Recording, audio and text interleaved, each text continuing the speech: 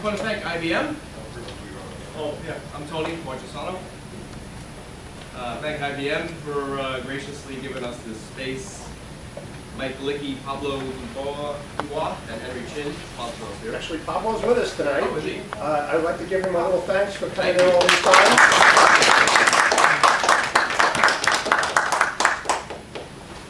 Pablo had to move. If you're not on the announcement list, you can get announcements of all our meetings on the website.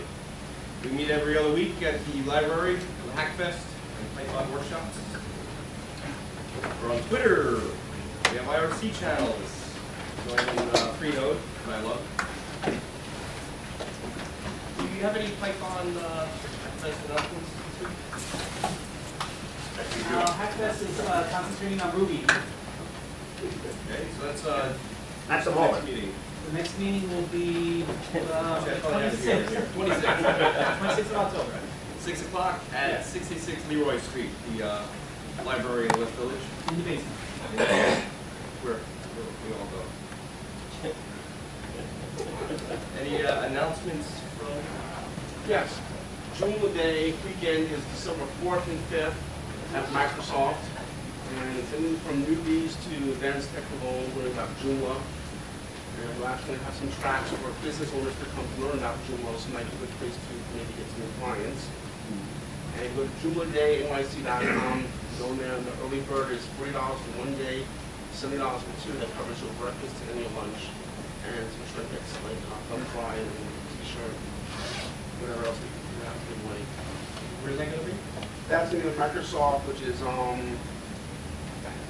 down the block at 6th Avenue at 52nd Street, the AXA building, and it's December 4th and 5th, and go to JoomlaDayNYC.com.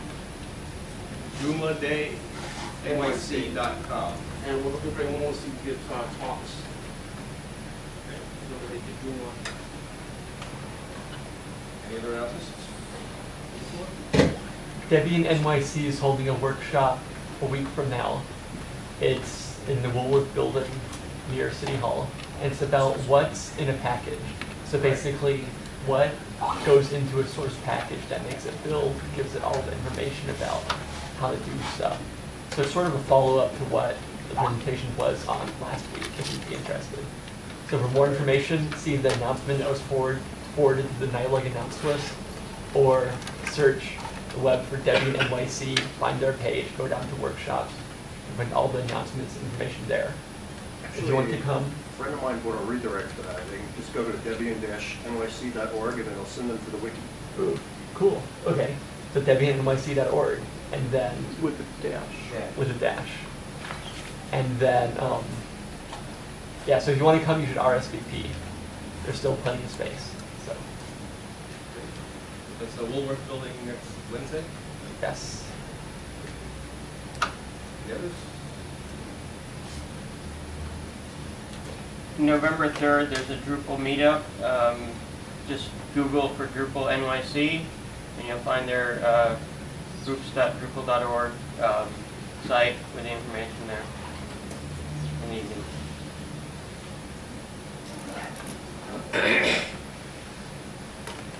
Anything more on here?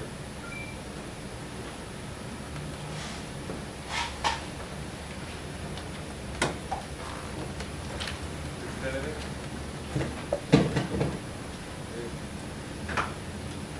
All right, with no further ado then, I will give you our presentation by Ken.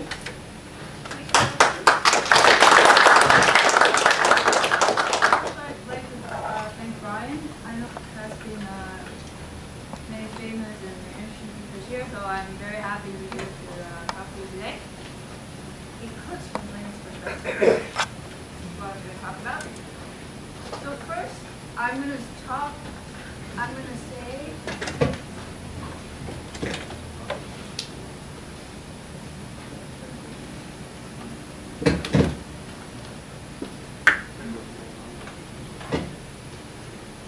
I just have a quick closer.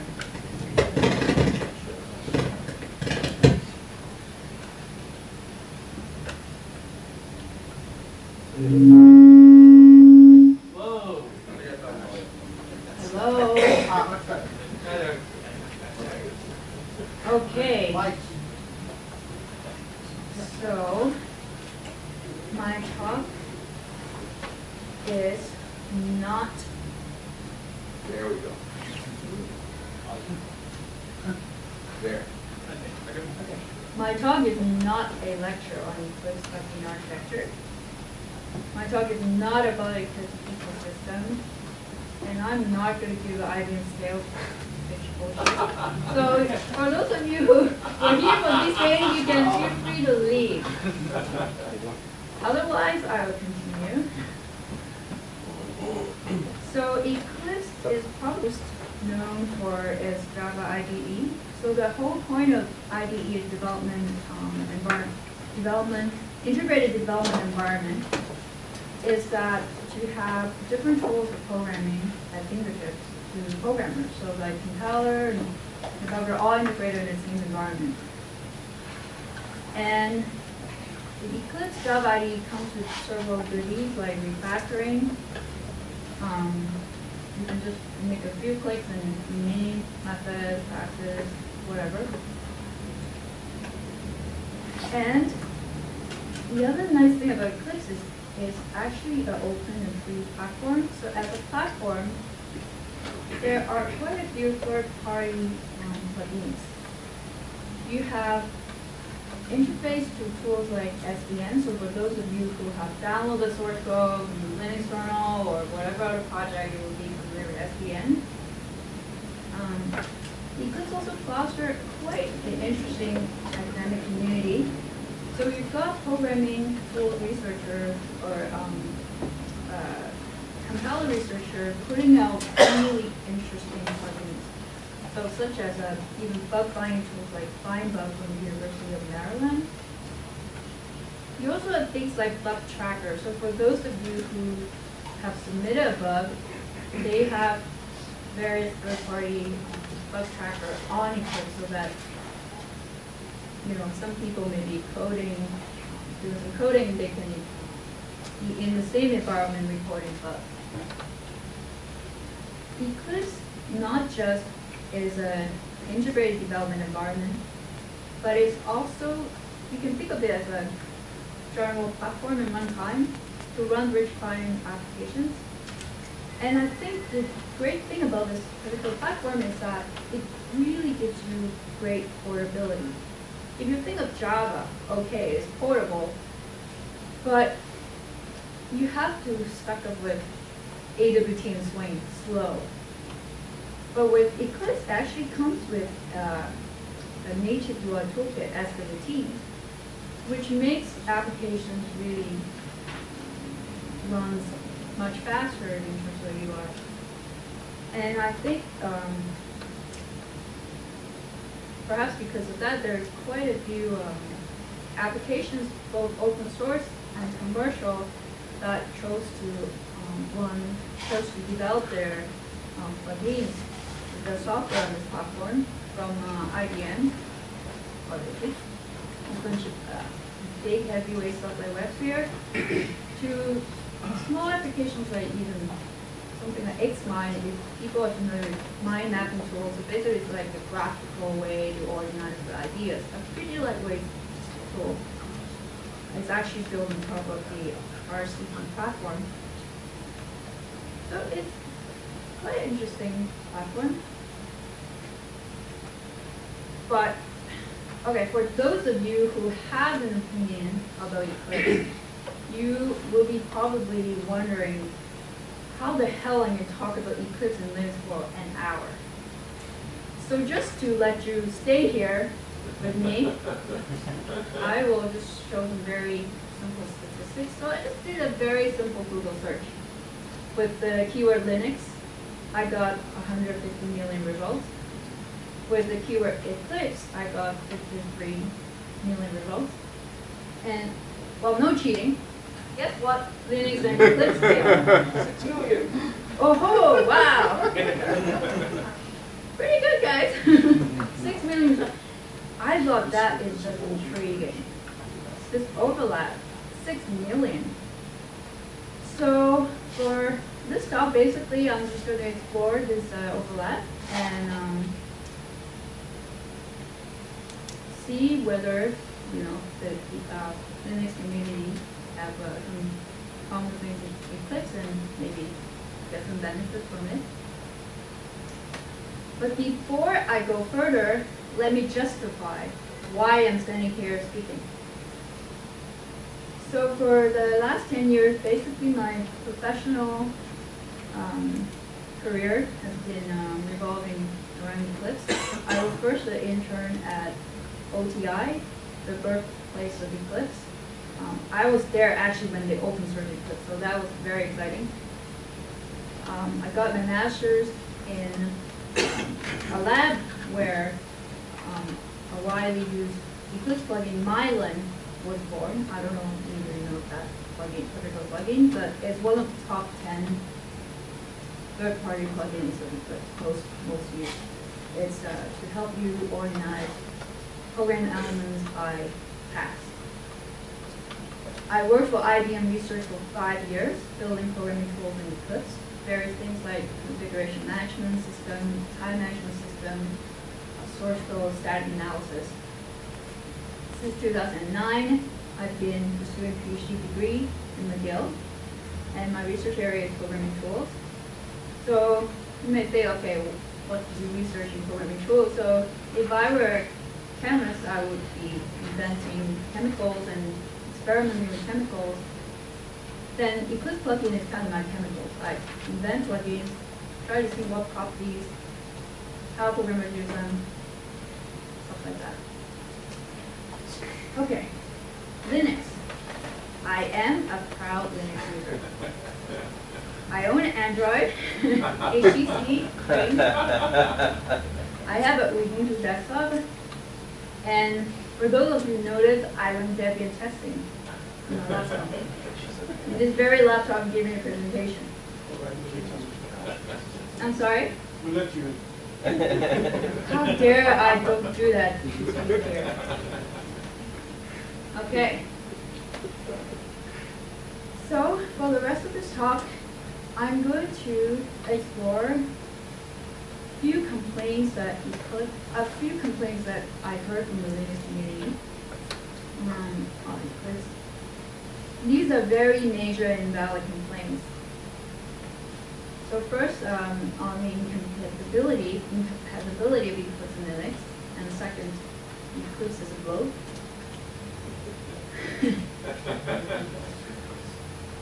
Okay, so first issue on incompatibility is on licensing. Eclipse uses EPL, the Eclipse Public License. It's a commercial-friendly license. Basically, what it means is that you can use the Eclipse code in commercial products. In comparing to Linux kernel, the licenses by Linux kernel, obviously a whole point of GPL is to avoid competition with a proprietary modified version of the kernel, which basically means and it requires that all the release and free versions of Linux kernel be free software. So this is definitely not commercial friendly, obviously. EPL does kindly ask people who use the Eclipse code to contribute back, but kindly ask. In terms of software patents, EPL it's friendly to patent holders in the sense that if you use the code, you not necessarily get the license from the patents associated with code, whereas GPL, quote unquote, is a form of software patent, obviously.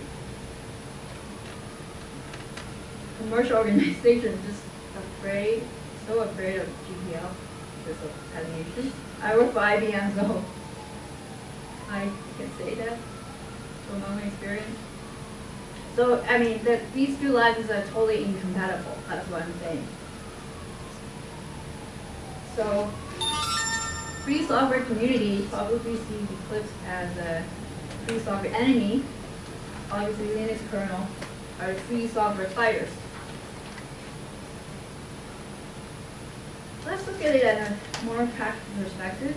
Yes, Eclipse fosters commercial products. Let's think a little.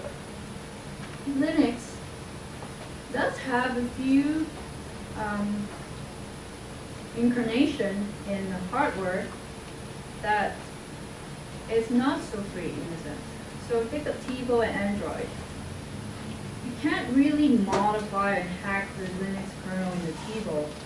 With the Android, I guess the cheaper, more popular phones on the Android is not really hackable.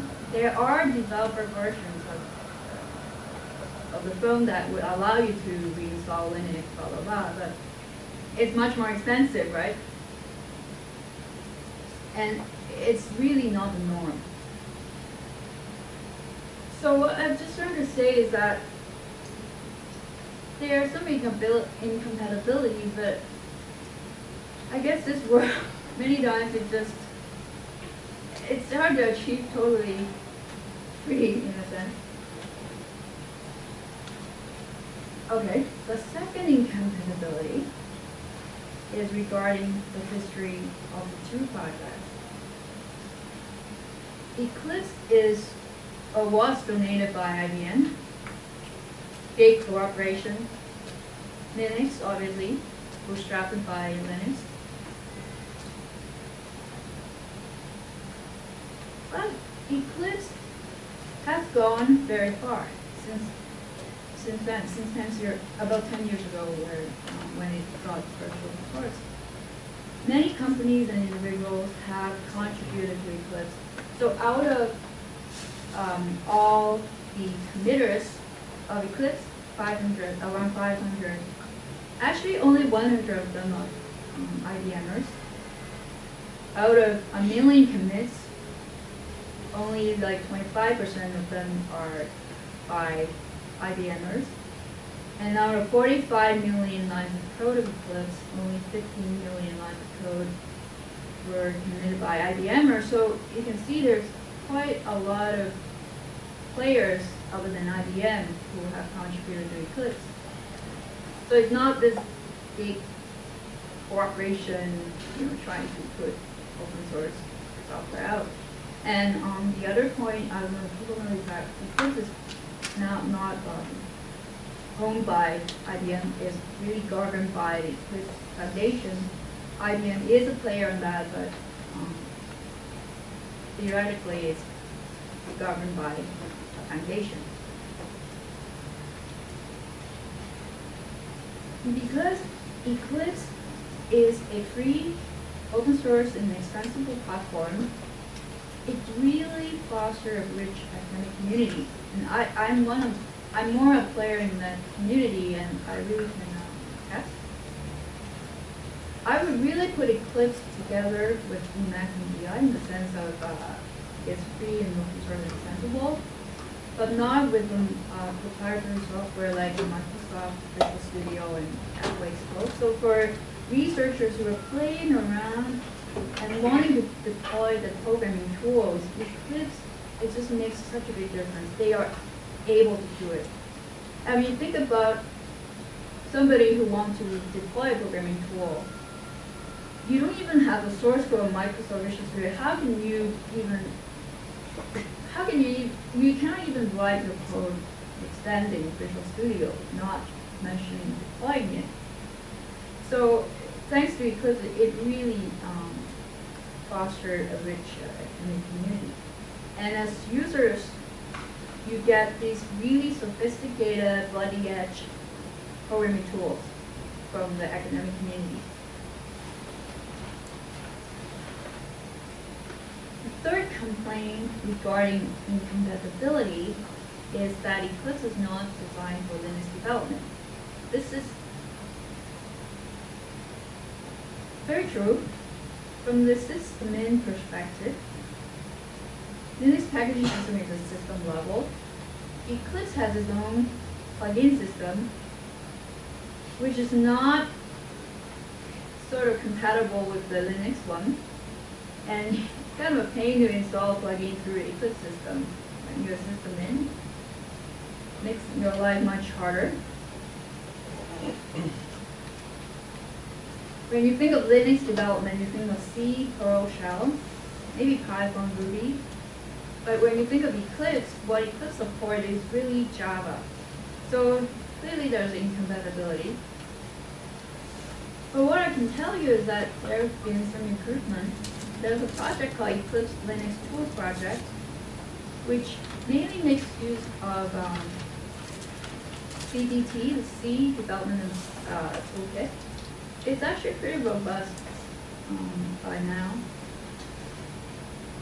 So based on the CDT, it tries to provide tools for Linux developers. Also integrates with popular native development tools like auto tools and stuff like that that Linux kernel developers use. This project is also a fertile ground for Linux Eclipse collaboration surrounding issues on packaging Eclipse for Linux distribution. So because Eclipse is a whole sort of operating system itself, it's a totally different runtime, building it from source is very difficult. So there has been a collaboration from Red Hat developers with the Eclipse guys to make it possible to build Eclipse from source. This project also produces best practices and tools regarding packaging, as well as providing source archives for their result, the work of making it able to build some source for to build Eclipse. Okay, so far, I'm not sure. Is it okay? Sure, sure. So, you know, as far as the integrations, distributions, my experience recently with running one of those package Eclipse is I had problems with some plugins, and then things didn't work, and I ended up going back to using the standalone Eclipse rather than going through distribution version. I was using a package. And I'm wondering whether you think that's a typical experience or atypical, or I actually have my Eclipse running my own. I'm running my own copy of Eclipse as well. So. You didn't use the Debian testing package? Well, I have to say I'm an atypical Eclipse user because I need the most current feature of Eclipse because I built a programming tool on Eclipse, so I have an excuse. But I totally hear your experience. I don't know how common it is. I would think that's kind of common. I can only speak for myself. By the way, if anybody has a question, just feel free to tell me anytime. I'm curious, while we're on the subject of packaging, Debian even has Eclipse in core because they don't like non-free software. I believe they have Eclipse. I was using Eclipse. It's in the standard thing, I'm pretty sure, and I think it's free software. But the It is EPL free. issue is raising It may the not, flag. what? The EPL issue is raising the flag in my head. Well, what's the? No, but EPL is I recently installed it, and I didn't do anything. I installed it via standard Debian package management system on Debian testing on an IBM thing that was one of the earlier ones, the line that you had. And I was then able to do Hello World.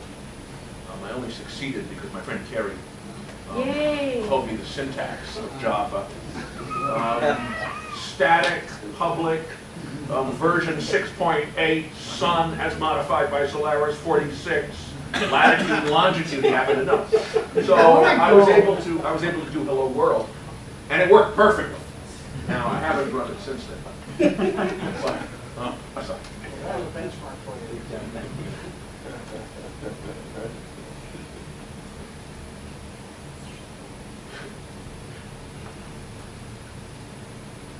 Identification section. Yes, yeah, that's right. That's right. Place thumb. It was not your model, which required place thumb, stick out tongue for DNA sample. So, but you have to control the version. I'm sorry.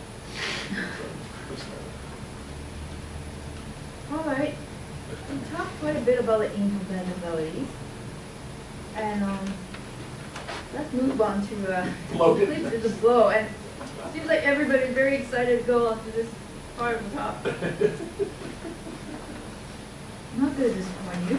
I did a small experiment on memory usage. I have a small project of 900 Java files.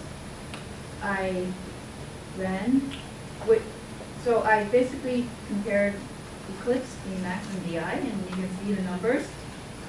1 gig versus 200 meg versus 12 meg. Wow. And just for I'm not sure what we're comparing here. What is the 1 gig, 192, and 12? it's virtual memory.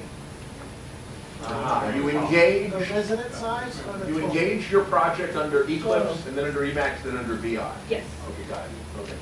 But I mean, Emacs, it's a little bit unfair comparison because Emacs loads all the 900 files.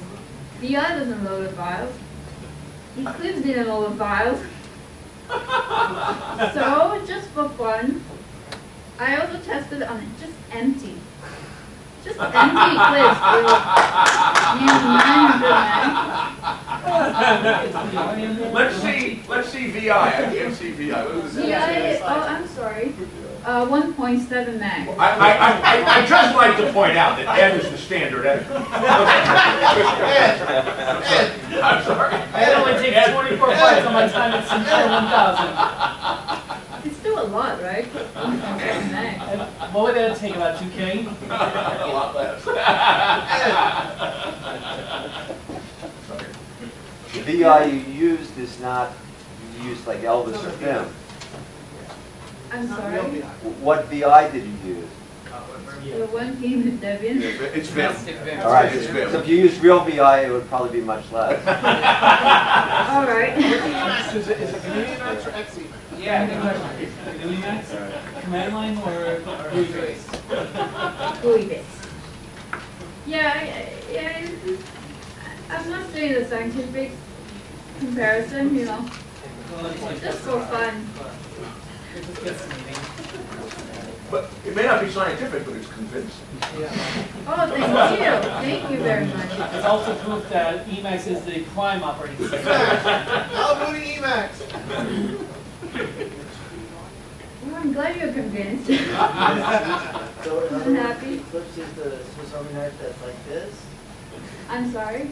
Eclipse is like the Swiss Army knife that's this big and not like, it has like 7 million tools. But Yes. Well, I was just running the default Eclipse. But I mean, I don't think I install a lot of plugins. But Does that I'm include not Java runtime and all that for Eclipse? Yes. It does? Yes. I mean, there are a lot of goodies. I'm not saying, you know, it's not a fair comparison, basically. But, you know. I guess would it be possible to compile or have a version that has less of these extra things, added to it, so that it might have a smaller memory footprint? That's a very good point. Not configurable, so you can take away plugins. And that's the good thing about Eclipse is the plugin architecture. So it's not like everything is hard coded, so you can just take away plugins. So that's a very good point. Okay. In terms of user interface, I find Eclipse a little bit inflexible, and I call it a bento box. So you have to put the stuff here. There's a main meal, appetizer, stuff. Just my thought. But, okay, I mean, I was not being fair. I mean, Eclipse does have very nice stuff, like, as I mentioned, the SWT, UI toolkit is native, which really enables the tools to be portable. And I want to touch on lazy loading. Eclipse is actually lazy loading. Even though you may be surprised, why lazy loading is still so much memory footprint with the empty one. But anyway, so cannot not talk about plugin architecture in the Eclipse talk. So I just put 2 slides here. Hopefully it won't be too boring. So basically, Eclipse employs plugins on top of the basic runtime.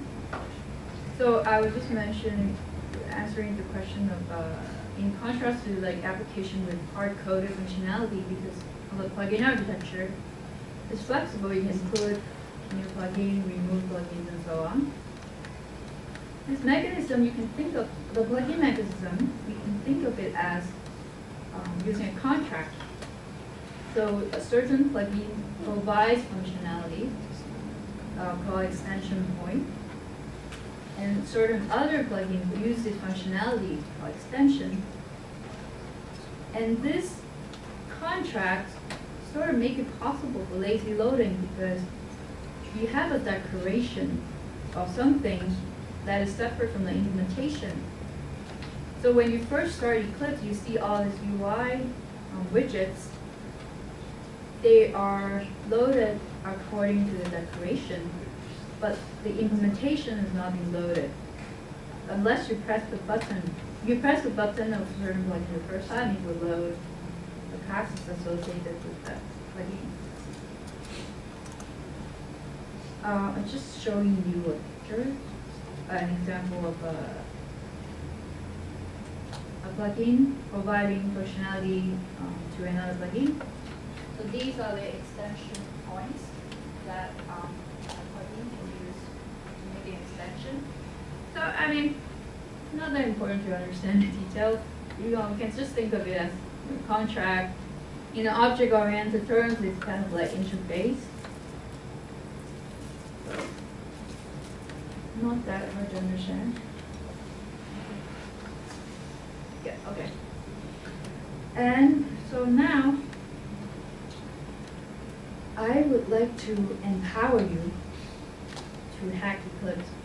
It's such a goal, I know, but you could make it better and tailor it for your own use or your organization's need. That's what I'm going to do for the rest of the talk.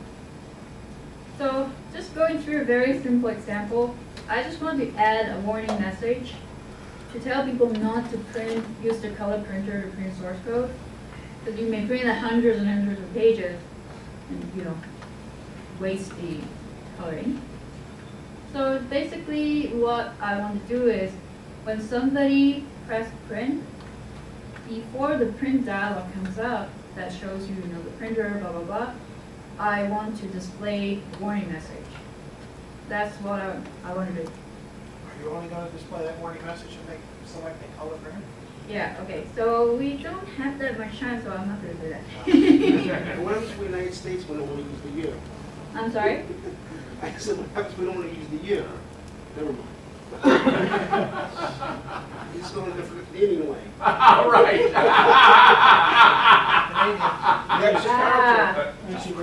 British, yes. I'm Canadian. So. I had so much trouble with that in 6th grade because I came back from the little cop. It's the worst word right there. Canadian, and who's Canadian here? Nobody? What part of Canada? Montreal. I have a friend in Vancouver. I grew up in Vancouver. I'm only here, no Canadian here. Well. Okay. So first task I need to do is to find where printing functionality is in Eclipse. Just did a Google search. And I just put the keyword Eclipse and printing. I don't know if people can see so well. I put a keyword Eclipse and printing, and boom, boom, boom, boom. The 5th result is or a package. I don't know if people know Java either so much. Okay, so a package is sort of like a directory. So it's saying this particular directory org.eclipse.swt printing. And when I click in red about this particular directory or package, it says basically that's where the printer dialog is, and the couple of functions and stuff like that. So this is great. Already found the code. Okay, so I don't know if people know, but when you download Eclipse, actually it comes with all the source code. You just have to have a way to find it. So what you do is, okay, right now I'm trying to import that source code, that ordo-eclipse.svt, that printing directory into my workspace. So workspace is basically the directory you are developing your coding. That's kind of Eclipse terminology. So you go to this import dialog, which is like file. If you go to the file menu and import entry, go to plugin development. Select this plugin and fragments. I know this is kind of like a blow on its own, but believe me, I will do it in 10 minutes. In 10 minutes, I get this feature done. So you're going to use Eclipse to Yes. Isn't it cool? It's on file and input, right? Yep. Oh, you're doing it now. I have Eclipse on my Mac. Cool. You can prove that I'm not lying. Okay. Plugins and developments. Yes. I can see it from here. Okay. Actually, just out of curiosity, which version of Eclipse did you build this presentation on? Because I'm running Galileo. I am a Halo. But I mean, it's the same. Okay. Okay. So you press what? You press next. And then you're in import plugin and fragments. Okay. So you can see on the top, it's basically pointing to where you want to look at the source code. So I would just say the default. Active target platform? The target platform. So that means you want to look at the source code that your Eclipse is running on. And then one thing that you need to do, like I think the default, you will import as binary projects, which means it doesn't come with source code, but I don't want that. I want a source code, so you make it projects with source folders. Okay, you don't have projects. Well, I don't have projects from a repository, so, but that doesn't matter. I'm sorry? No, I don't have the projects from a repository option on mine, but Oh, it you doesn't don't matter. have that? I don't have that. Which are you running? It's a very flexible system. 3.5, I think? I think since I use Eclipse, there's an option. Hold on, Really mine's odd. 352. Since I use Eclipse 1.0 has an option. Wow. As I say, it's a very flexible system. Yeah. Well, regardless, I do have projects with source folders. Yeah. Okay. You will see, okay, I didn't make this screenshot, but you will see like thousands of plugins here, probably, right? On the left, you Yes, see like thousands of plugins. Oh, you are running 3.6. I'm just running an older one, so that's why. All right, I have those two. You have to do, but I guess I'm saying initially you don't put it, it really has like thousands of plugins. But Well, anyway. you typed SWT. Yeah, I typed SWT to narrow down. Because I know my package was Oracle Eclipse SWT.printing, so I narrowed down. So yeah. So those packages are basically in these plugins. I just add them. I press add, and then here are the things that will be imported. Okay. And then I press finish. And then boom, I have these projects in my workspace. So as you say, yes, I am using Eclipse to modify Eclipse. That's what I'm trying to do. Couldn't, I mean, obviously this is not that serious a thing. Couldn't you screw up more or less classic Eclipse while you're using it? No. That's why, so it's not like Emacs where you're changing itself. Okay. That's why there's a workspace notion. It's in a I'm sandbox. copying. So you're this playing with workspace. it in the sandbox, the testing environment. Exactly. Sandbox. I'm playing it in the sandbox. Okay, so now I have the code in the sandbox. And I want to find that class, the printer dialog class. I go to navigate OpenType. Okay. Are you with me? Mm-hmm. Cool. Print dialog. Found it. Cool. Enter. Okay. And voila. Got it. So the class print dialog.java. And I mean, it's not that bad of a class. You can kind of look a little bit. Well, actually, actually, okay, the strategy I'm going to use to kind of find where exactly the print dialog is invoked is by running a debugger. So right now I have a sandbox and I want to run another instance of Eclipse. So running Eclipse on Eclipse so that I can set some breakpoints to see what's going on. So to do that, to run that second instance of Eclipse, I go to debug, or you can press that little bug icon, or you can press run as well, run from the menu, and then I think the debug configurations. You find it? I have it. Okay. And you will see this thing, this dialog, run configuration dialog. And what you want to do is create what they call launch configuration. So basically, it's like a script. Linux terminology. You just want to create a script so that you can run your second instance of Eclipse in the sandbox. So you will go here and create the first icon, create a new launch configuration. All right, got that. Cool. And then, yeah, press OK. Then you will have the second instance of Eclipse running. What's the relation between these two instances? The one runs under the other? The one, yes, one runs under your other. Oh, on top of the Or other. on top of whatever, yeah, it's always confusing, right? Are you doing okay? I think I did something off. You blew it up. Then you go to the second one and get some more working on another Is that, one. all right, yeah. I'm not, You need to keep track of what I got was, I created a new configuration from, it's supposed to be under Eclipse application, right? Yes. All right. And there's a whole big thing here. Yeah, it was. Yeah, you just press OK. Yeah, but it didn't do it, we didn't get the. Really? Yeah. But then again, because I'm running on a Mac. You should just be able to press debug and that should work. They should be running. They're sure running. Oh well, I'm not snagging. Oh well. That teaches me to use a Mac. Wait, jobs can't be a Mac issue. Okay, I'm Java is gonna look into it cross-platform. after the talk. Okay. But I guess people will appreciate if I don't debug it right now. Right? Yes, we'll do debugging later. Okay, cool. So, okay, so we were at the stage where we got our second instance of Eclipse running on top of the sandbox. What I want to do is to set a breakpoint. People are familiar with debuggers, right? Okay.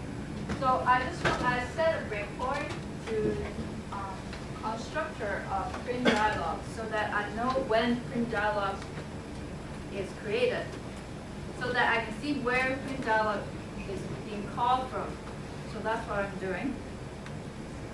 And okay, so actually this screen is when I have the second instance of Eclipse and I press print. Because I have the breakpoint, it stops here. And if you look at the stack trace, you can see, okay, this is print dialog constructor. And it's being called by compilation unit editors, blah, blah, blah. So I look at that, I click that, and it comes to here. And actually it's not showing the line I want to show. Anyways, so this is where basically the editor. So each particular editor has its own print functionality. If you print source code, it would make it like nice formatting, blah blah blah. If you print text, it would just be the basic thing. So this is like the text viewer, and this is the print function. This is the print function. This is what it gets called when you press print. And you can see, yeah, if you can read the code, it's like printer.get printer list. This is to get, okay, if there's no printer installed, it will display a message. So this is exactly the right place. If this is before the print dialog comes up, and this is when I want to display that warning message. Perfect. So I'm going to add the code here to display the message. Okay. condition push and bring that, so it picks up the printer message obviously from language file, right? Because obviously Yeah. it takes you a warning. Yeah, so I'm not going to do that. Too complicated for me. So, okay, I was going to add the code to that place. But, okay, it's kind of a pain because that code I had, the text editor, is actually not part of the code I imported. So I have to go back and re-import this code. It wasn't in my workspace. Where's the giant picture? At least 3-dimensional. So you can see the relation of all the images, running processes, instances, source code That's a connections. great idea. But you have to have that. If you have 2 images, because I can't tell sitting from here. Yeah. And what- Yeah, I see what you mean. Yeah, it's a little bit, maybe I should have done a demo. Maybe easier. Anyway. No, no, this is best. It's a real thing. Okay, so we were at the point where, okay, we found this text viewer class, which is the code that would get called when I press the print option. But I don't have the code in my workspace, so now I have to import it. So I'm just going through the same procedure I did, like going to this import, going to the import plugins view, and I found, actually maybe I missed a step. So from the text viewer class, this class I had, you can see which plugin it came from. So it came from the JFace plugin, JFace.text, JFace/text. So that's why I have here, I want to call it JFace text. This is a plugin that contains the text viewer class. And then I did the same thing of trying to find that class from the open type dialog. And as you can see, yeah, so I do have the JFace text plugin, and I found the class, text viewer. So then I just went ahead and add my code. So I think this code was the one that has checking there was any printer installed. And then right after that, I want to say, do not print the printer, do not print using color, using source code. So that's my message I added. So now I did my change. Of course, I want to test it. So I just go through the same process, running the second instance of Eclipse in the sandbox. So I did that, and this is the second instance of Eclipse. So I press print, and voila, I get my warning message. This was the message I added to the code. Looks good. That's like, well, Looks we can good. cancel the same thing, no? In this case. No, just asking to see, okay, saying before you put it, do you really want to use a color printer? Yeah, I thought it wasn't so sophisticated. You would have to stay longer. Anna, don't ask them. That's another question.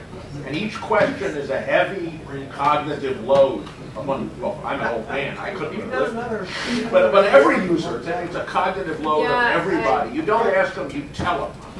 If you attempt to do this again, you'll be reported to save the earth. That's a more complicated code. I like that. Or Aaron. Or Aaron, They should say color. you could actually write to the printer controls. The printer control window will pop right off. And Like disable the thing. you would save Or stuff. say, Well, okay, I say don't want to print be so much monochrome or- dictatorship. I warn you. You still can choose to print it, but We're tech, you have to get to overcomplicate everything. I don't like Steve Jobs, but one thing he got right. He knows how to treat users. Oh, yeah. Oh, yeah. Real well. Yeah, that's why I'm sticking the iOS UI back into Lion. Sorry, you just throw out all this stuff, it's a listings package and That's also I'm what sorry? using. They love the it. listings package in LaTeX. It's beautiful for my slide. for your printing source code. I didn't know the package. Oh, okay.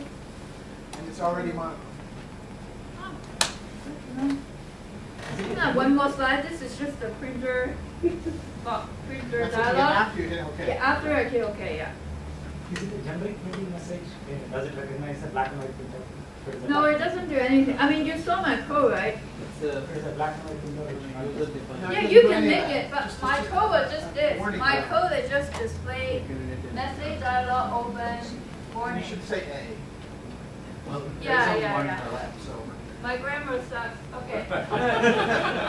Yeah, you can do whatever you want. That's Wait, the let's whole point. see you modify it to say, please, do not use any color printer. Let's see, can you do that? Source code. Sure. Let's do it. Or print Do the not source use code. any and make it capitals. Exclamation mark.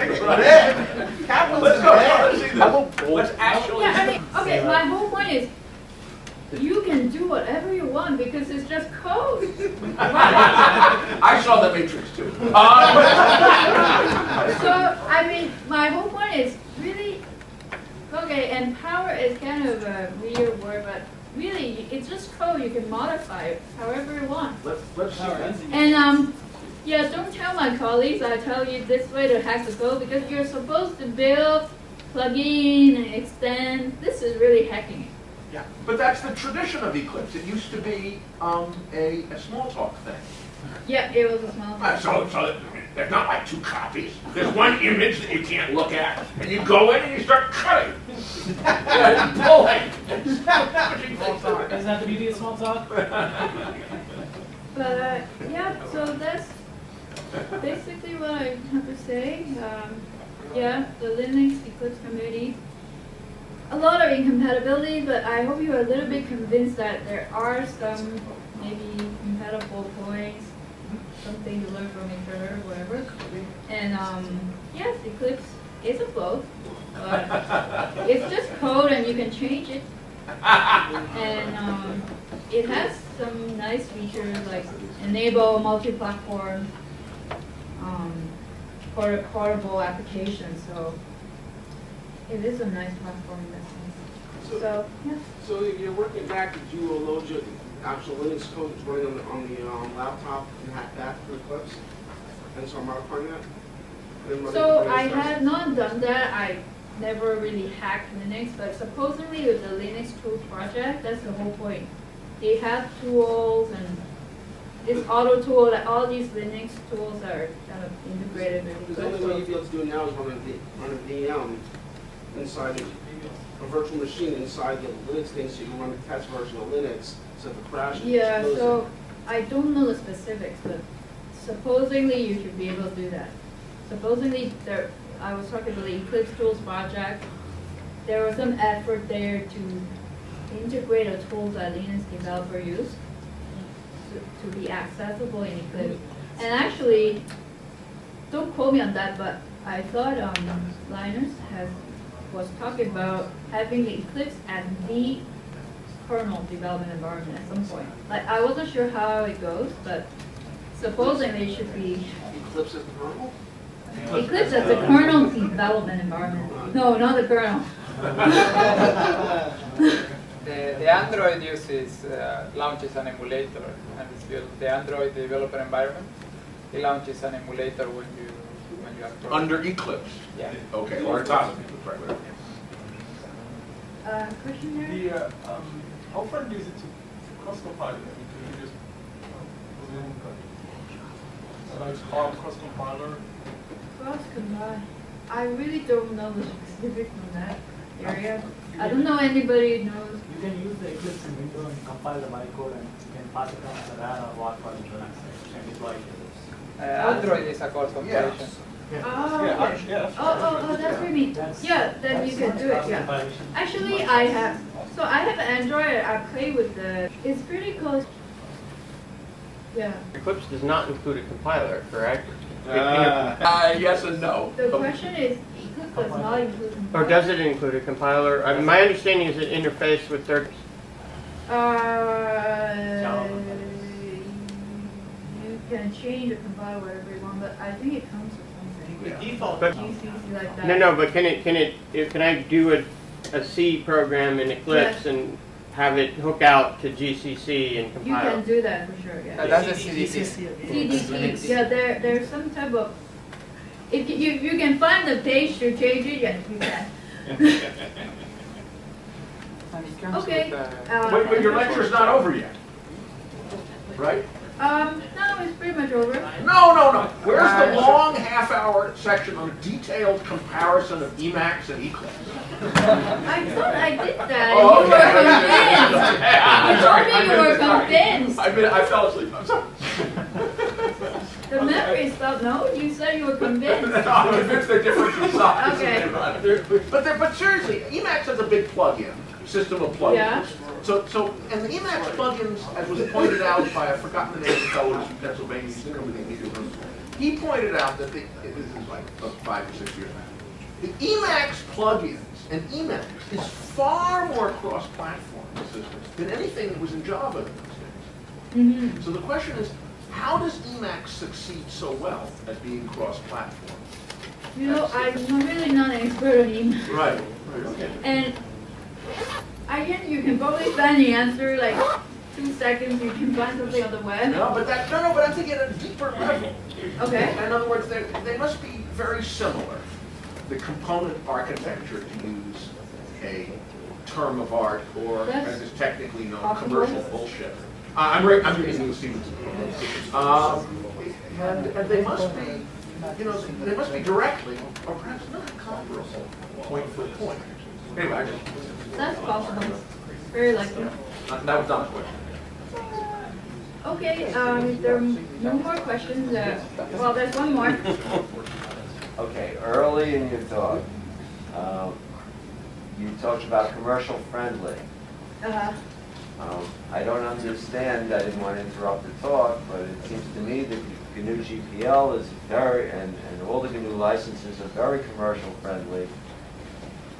And GPL is commercial friendly? Did you say? Very much. It may not have any, it doesn't have any special features for commercial activity, but commercial users are treated like everybody else, which is about the most friendly license you can have, preventing proprietary stuff from intruding into your product. So if you're a commercial user or a non-commercial user, you're guaranteed that any of the products you're using are going to have access to the source, and you're going to be free to do whatever you want and to be able to change it. It's not commercial friendly because it's not lucrative enough. You can stop other people from developing away from you.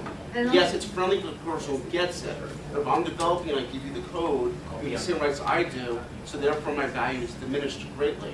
I can't have it proprietary. If I'm a business, it's commercial. If I'm a business and I buy something, it's friendly for you. It's not friendly for the developer. Michael, I think it's something like the BFP. That's what's meant. Actually, it's very similar to the Apache license. The Apache license. Okay, I don't know all the differences. Okay. How much memory, disk space, that kind of thing, do you recommend? As much as possible. Anyway, let me finish succinctly. Okay. One of the great advantages of free software is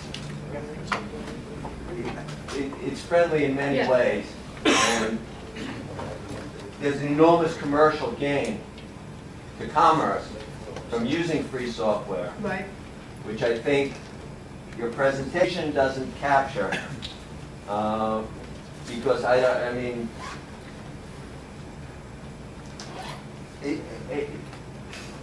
commerce is enabled by using free software that stops proprietary companies from interfering with commerce and expands greatly the possibilities of commerce. I understand what you're saying. I guess the commercial friendly more means that people can distribute the Eclipse code not as free, and also it doesn't have so much software patent implications of the people who distribute code. That's all I just I think that those limitations are bad for commerce. But let's say that who's going to develop the applications if there's no money in them? May I jump in here? Let me just give one data point. This is a big discussion with implicit theories of economics and economic activity. And the question, several terms in any equations, any of these theories taken seriously. Okay, but let me give you a data point. We're ignoring all that. Michael and I happen to know a little bit, he's an old friend of ours, a man who made $1 billion off of something based on the GPL version 2 license. I don't know anybody who's made $1 billion and I mean $1 billion, I don't mean 100 million, off of an Apache license. That perhaps there exists such, I just don't know them. But one man made $1 billion off of the GPL version 2 business, Bob Young. So if one just says that you can't make money off of something that's GPL version 2, I say, well, you may be right. But I'd like to hear more discussion. I would say that GPL I think that GPL version 2 is yeah. terrible. I mean, I would say that the main point is that the business is so based on restricted resource. And obviously, the GPL doesn't have to work. I guess. But it's based on the services and commercial Should we take one more question, everybody, or that's it? Okay, one more. Sorry, he has a hand first. Small curiosity about the memory issues that the job experts maybe you can tell me. Is it just that the gem is pre-allocating a ton of memory for itself? It's probably the heap size that they're allocating. That's what I said, I think it is pre-allocation. I really don't know the details. But you can turn that off and then the memory usage will drop to nothing instantly. Well, I would definitely try that. Thank you. Thank you. Thank you.